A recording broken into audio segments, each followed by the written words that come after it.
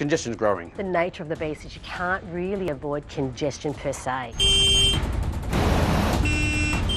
No longer a city where it's easy to get around in 20 minutes like we did when we were growing up.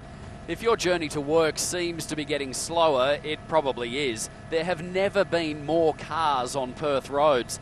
And with massive infrastructure projects in full swing, congestion is at an all-time high. The peak hour start times, I think, have changed. It starts earlier, it ends later. Good morning, everyone. Bernie with another check of the traffic, and the Mitchell Freeway quite busy. When it comes to our traffic troubles, Sunrise reporter Bernie D has had a front row seat for 15 years. I'll have more traffic for you soon on Sunrise. I remember when I used to say peak hour was around the 7-ish mark. I could easily say it's well before 6 now. The morning crush starts before 6. The run home is getting later and longer.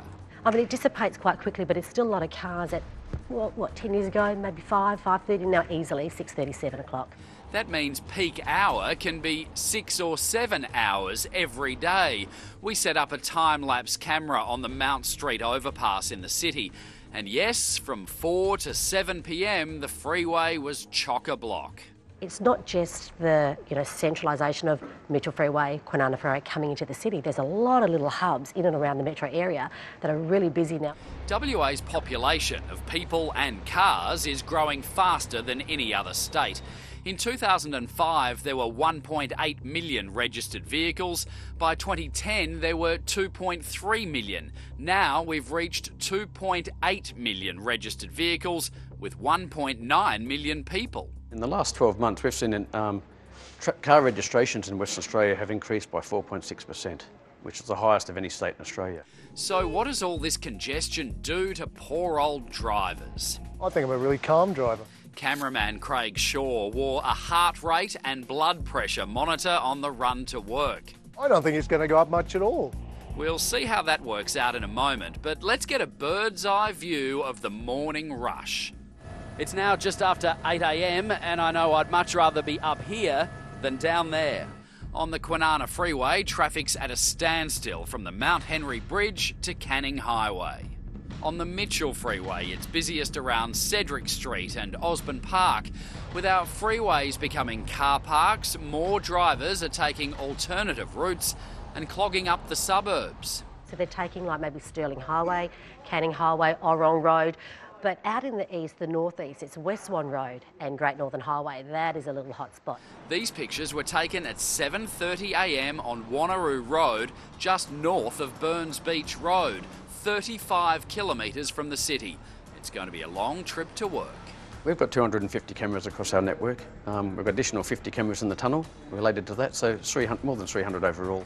Over at the Main Roads Traffic Operations Centre, John Venables says crashes are their worst nightmare. We can call tow trucks, we can send emergency services so we can get the right people out there very quickly and try and resolve the situation as quickly as we can. We're doing a lot at this point in time to try and ease congestion, but I would admit that the first part of this century we didn't do enough. Transport Minister Dean Nalder says the $1 billion Gateway project near Perth Airport will have a huge impact when it's finished in 2 years. Mitchell Freeway will be extended north to Hester Avenue within 3 years, and Tonkin Highway will reach Ellenbrook and beyond within 4 years. And that's to get freight and get trucks off the roads and out of the city. That in itself will make huge improvements to West Swan Road, to Great Northern Highway, to Lord Street. Traffic congestion has a big impact on the way we work. Over 80% of businesses reported that congestion was having a negative impact on their productivity. According to a survey by the Chamber of Commerce and Industry and the RAC, 80% of people say congestion has added at least 10 hours a week to their time on the road. 70% of businesses say punctuality is getting worse, stress levels and sick days are going up. CCI boss Deidre Wilmot. People are sometimes leaving jobs because they can find a job closer to home and they've got less travel time and expense involved. Let's check in on cameraman Craig, whose drive to work takes up to an hour.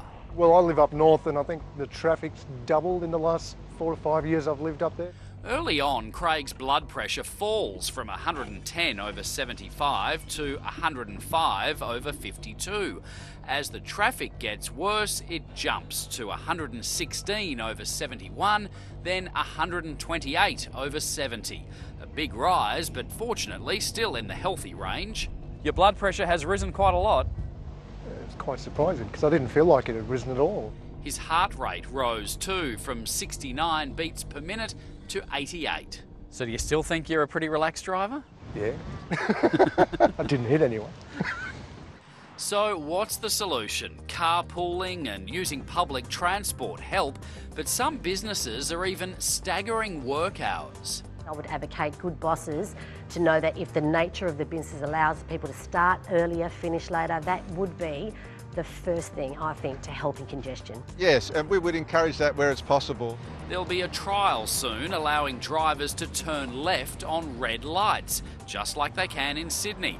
There are new bus lanes, apps for your phone, all designed to make our journey smoother. For a city that is transforming, which is exciting, but has its challenges, we're working on ways to make it easier for people to move about.